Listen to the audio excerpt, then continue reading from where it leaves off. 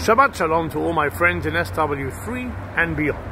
This week's double Sidra, Mattot-Massei, ends the book of Bamidbar, and next week, not only do we start the month of Av, the 9 days, a sad time, where we commemorate the destruction of the 2 temples and many other historical tragedies in the Jewish history on the 9th of Av, but also at the end of this week's Sidra, a very interesting turn of events happens.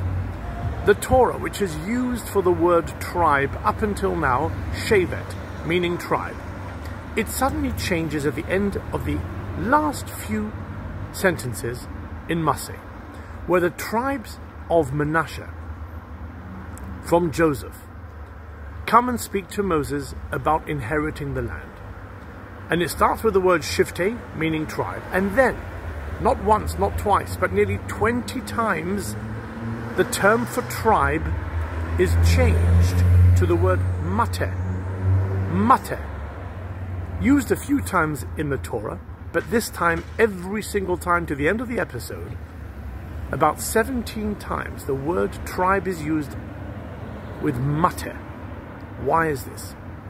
The late great Rabbi Moshe Shapiro, who only passed away in this century, he was called the rabbi's rabbi. He had no shul, he had no yeshiva, he had no college, but he taught most of the Jewish leaders of today. And he says an amazing difference between the word Shevet, tribe, and Mateh, tribe. He says Mateh comes from the word stick, but not necessarily a stick. Moses' stick was called his Mateh. A Mateh means a branch. He says every single branch in the entire world, for whatever tree the branch grows from, is never straight. It goes straight and then it turns upwards. That is what a Mateh is.